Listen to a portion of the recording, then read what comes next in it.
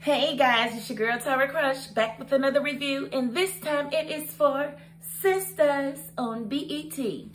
If you haven't already, please hit my subscribe button at the bottom. Boom, boom, boom, boom, boom, boom, boom, boom, boom, boom. Thank you. And I want to get right into this review because a lot happened today. But first, I want to say thank you to the writers for bringing some spice back to this show. Like, the spice is like so there, and I so appreciate it. Like, thank you so much. Okay, so going on to episode 20 of season 4. Okay, can I just say that Karen acting like Zack coming back is just like so played out. Like, how many times you gonna say, that ain't how this works? Listen, Andy. First, we break up. He gets mad, he leaves. Then he does something stupid. And then he comes back because I miss him. It's how it works. Stop. Stop. Stop. Stop. Listen. Listen to me. Girl.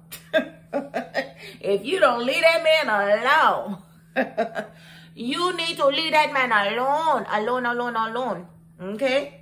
Alone. Yes. You need to leave him alone. So I just, I just want to say that, like, I'm just so over her acting like this. It is so played out. Because if he was going to come back, baby, he would have been back. Period. So I'll get to you later, Karen.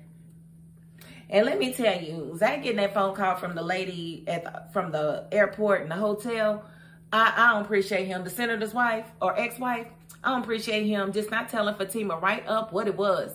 Like, why are you being secretive? What has your thinking ever done positively for you, Zack? Please tell me right now. Like, you thinking about yourself did what? I'm just saying, I ain't saying you dumb or nothing. I'm just saying, Fatima is definitely the brains behind y'all's operation, and you don't want to tell her what's going on ever. Why? I do commend you for telling her about this kid, but I don't commend you for, keeping other secrets from her. Like, you gonna keep her from learning the truth about anything. I don't get it. I really don't. I don't understand it, and I don't get it. So just tell her, because that was like the most frustrating thing you did, Zack. Like, ugh, I don't like that. And then let me move on to, Danny. Danny's on her first date with Logan.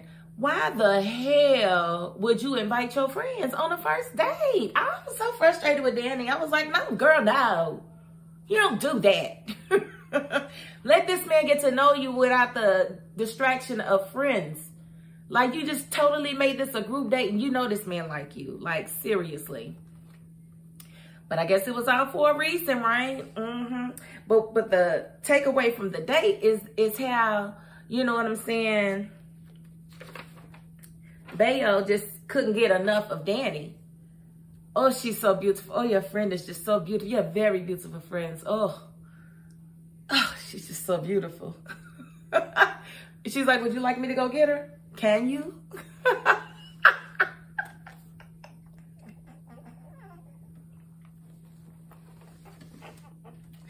And I have to say, Sabrina looked cute. Like, she didn't have on drapes or nothing.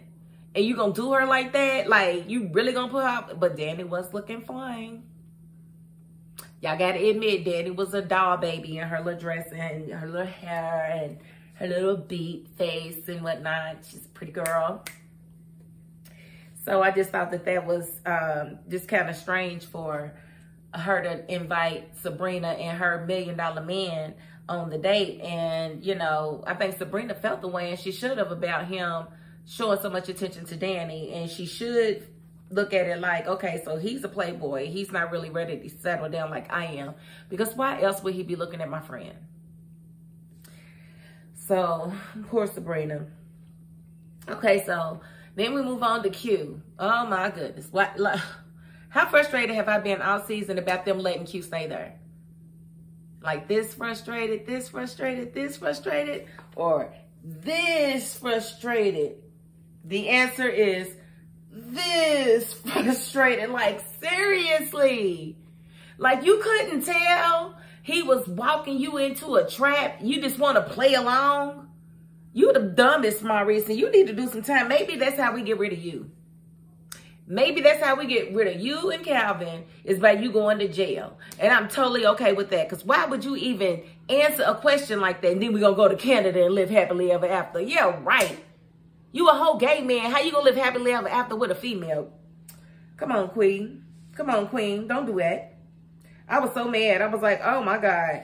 And he fell for it. So you deserve whatever you got coming to you, because you should have never went against your gut and let him stay there. I don't care what Calvin said. You should have never done it, because now you and Sabrina about to be in a whole bunch of trouble. Stupid. And then Gary running back to his office to get, you know, to calm down again. He then called Aaron back, and, you know, Aaron's like, why are you so worked up? And he was like, man, I went over there and I couldn't help but to see her with him and blah, blah, blah, blah, blah. And he basically, Aaron, this was probably Aaron's first time seeing the real Gary, because he was like, man, you have got to let her go. She's single, man. And he looked at him like, didn't your wife shoot herself? I said,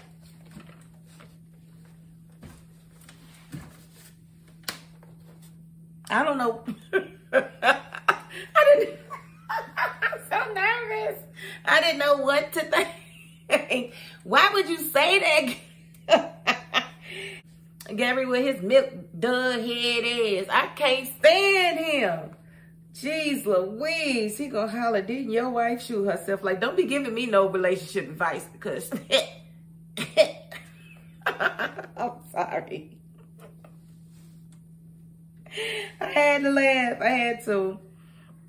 I'm sorry. Moving right along. So, it seems as though Logan recognized either Bayo or Sabrina, but now we know it was Sabrina at the little dinner. He was like, haven't I seen you somewhere? And I thought he was talking to Bayo, and I was about to be like, ooh, you know, he'd be dealing with sex traffickers. Maybe Bayo's a sex trafficker, and that's where some of his money come from.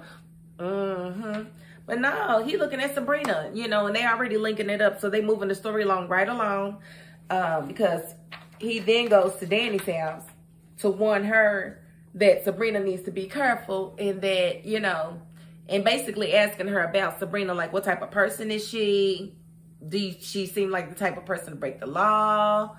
And everything like that. And she's like, no, she's probably the most square person you'll ever meet. And she is, because like I said, she walks around with tablecloths and drapes on his clothes. So there's nothing risque about Sabrina at all. At all. And to be precise, she's been telling Maurice to stay away from Q. That they already thought it was an inside job, and that, you know, he could really lose his job behind this. And I just really feel like he deserves to lose his job, because you just can't be that stupid. You want to lust after this man and act like you don't want him there. Girl, boo. Girl, boo. Now you're going to be in jail with a whole bunch of men. I don't know how that's going to work out for you. But, you know, stupid don't get rewarded nowhere in the world. So, good luck with that. So, Bayo did apologize to Sabrina about asking about Danny for so long, and said, you have my undivided attention. That is a lie. I only have your attention because you saw me not having your attention and you felt bad. Because my friend took my attention from you, and I don't like it. So, that's what's up. And so again, Logan goes to Danny's house. She's pissed. She's mad. She's like, what do you want? I don't like this. And, you know, and he's like, well, can I come out and see you? I just need to talk to you. She was like, I guess come on by. He was like, I'm at the door. I would have been like, boy, if you don't stop coming to my house uninvited, I'm going to call the police on you, police. So, you know, he tells her that, you know, basically Sabrina needs to get an attorney. He won't tell her why. And, you know, leaves right on out the door like it's nothing. And then we go back to Andy, and basically she asked Gary when he comes back, because he calls, it's like, I'm downstairs, can you let me up? I'm like, yeah, come on up. What's up? What's really going on? And he's like, what do you mean? She was like, what's this all about? And he was like, I don't know what you mean. Basically, she asked him straight up, do you have cameras in here watching me? And he was like, no, I would never do that. No. And she said, well, how did you know Robin was here? How you feel like I knew that? Because I know that look. And he just went on and came out with it, and she lost her mind. She was like, you know what? You ain't changed one bit. I told you that, Andy. Why you didn't listen to me? I've been trying to save you and my other friends from such heartache, but you're hard-headed. You want to go through your own processes, don't you? Don't you? Screw your processes. Save your energy. Save your love. Save your tears. You're going to need them for someone worth your time, and he's not worth your time, honey. So I'm glad she got away, and I'm glad she's going back to her own apartment, and I need her to stay there. Stay out of that apartment. He's probably going to leave it just the way it is because he likes your picture being up there. But you need to sell your condo and get out of that building as long as he's going to be there, because you don't need to be there as long as he's going to be there, because he only bought you that apartment so he could see inside of it. Your downstairs apartment, he couldn't see inside of because you was inside the walls, not window views. Yeah, girl, now you see it. Now you see it. And so, Andy calling Karen was typical. Karen being nasty was typical. And, you know, she pretty much got it out of her that she was at Zack's house. And she's like, what? I need to talk about this baby. What baby? You and Aaron's baby? Karen and Aaron's baby? That baby? Is that the baby you need to talk about? Because that's the only baby you could be talking about. She ain't talking about Zack's baby because you don't have Zack's baby. You don't have it.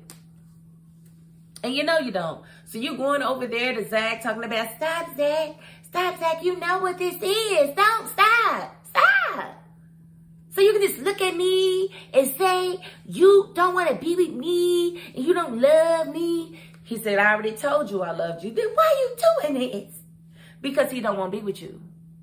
He is falling in love with somebody else. Loving somebody and being in love with somebody are two totally different things. And I'm sorry, the being in love trumps the basic love, because the basic love comes after the being in love. And when you in love, you can't be with nobody else. You not in love with Zack because you was just with Aaron yesterday. You was just with Aaron, so we know you not in love, Karen. You in lust, and you want him because you can't have him. You want him because he's actually doing what you wanted him to do for somebody else. And you want that for yourself, and it's never going to work. You telling this grown man to shut up is proof positive it's never going to work. You don't know how to talk to a grown man. You don't know how to talk to a man when you're not getting your way. You even get nasty with Aaron when you get in your feelings. And Aaron never bought you any diseases or ran out and cheated on you or anything. He's been nothing but good to you. But you want to treat, you know what I'm saying, all men like crap when you don't get your way. I'm going to need you to stop that, honey girl. That is not the way. That is not the way. So, you know, her, you know, arguing with Zack, trying to force her way into the, his townhouse. And is she in there? You know, that is my woman. Of course she's in there. So you living there with her, Zack? She gonna be in our life? No, she's gonna be in my life. You're gonna be in your life, and my child is gonna be in my life. You know, no. And he was like, this is really sad. I was like, ooh, antagonize her, make her feel silly. Make her feel silly. Make her feel silly. So, we see that Fatima comes out of the townhouse on the balcony, and because she was like telling him to stop, and he said, I will not stop. I will not, I've told you. And she's like, I'm coming downstairs. So now Fatima coming downstairs. What you gonna do, girl? You know she's pregnant. You can't be putting hands on her. You can't. And if she smack you, you can smack her back. It's self-defense. And she knew that she was putting her child at risk when she smacked you. So she gonna be the one with the charges. Not you. I'm just saying. I'm just saying. So we're gonna see how that goes. And then we did see the previews for next week. It looks like Zack's mystery child is about to show up. Because some girl walks up with a chat on her hip talking about, I've been looking for you by the time I got a good address on you. What do you need a good address for? He already paid his back child support. He don't owe you nothing. But you owe him a DNA test. That's what you owe him. So I don't know what's going on. And if maybe does Zack have a twin or something, that maybe that's, you know, his twin's child or something. Because if he's got an identical twin, they have the same DNA. So I don't know, but it's going to have to wait and see how this comes out. But she's real ghetto and real hood. And I just hope Zack did not land himself in that. Because he was like, who are you? So he definitely does not recognize her. And so, yeah, it's going to be hard to, it's going to be something, you know. But we're just going to have to see how it comes out. And I like exactly where this season is going. It looks like, so the baby mama, we finally see her and the child. She's actually going to go to Karen's beauty shop. We also see Karen talking to Andy, telling her not to judge her and not to say nothing, not to tell her she's wrong for what she did. You are wrong because you didn't tell him about it being Aaron's baby too.